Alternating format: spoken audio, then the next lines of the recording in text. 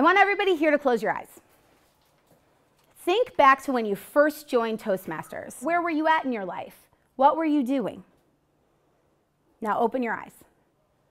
Why did you join your club?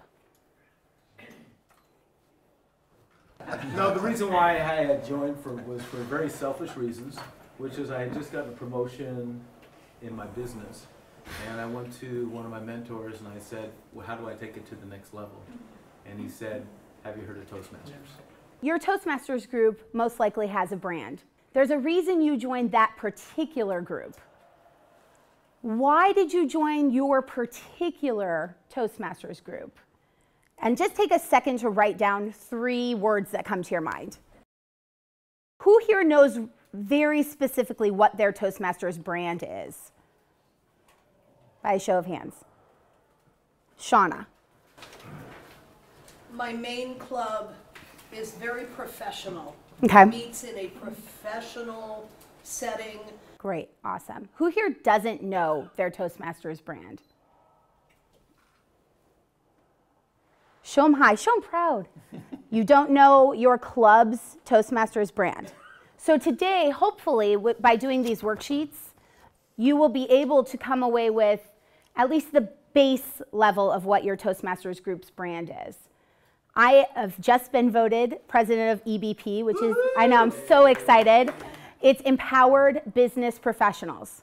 So our brand is very clear in our title. We're about empowerment and we're about business and being professional with both.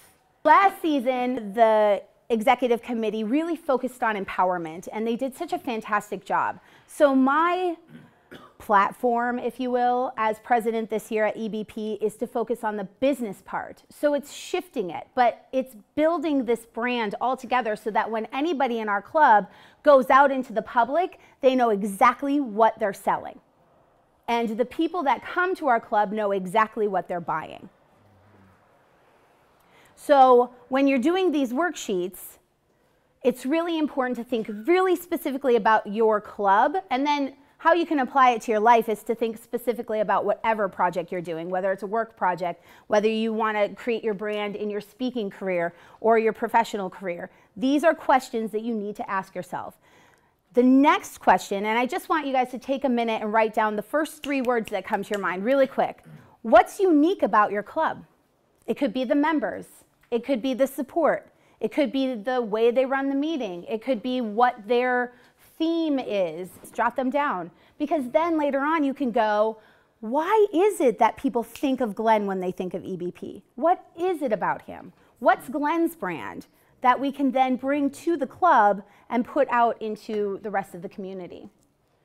Does anybody want to share one answer that's unique about their club? Gabriella. Leadership. Excellent. I love that. I joined EBP. Woo! Anybody else? Motivating. Nice. Okay.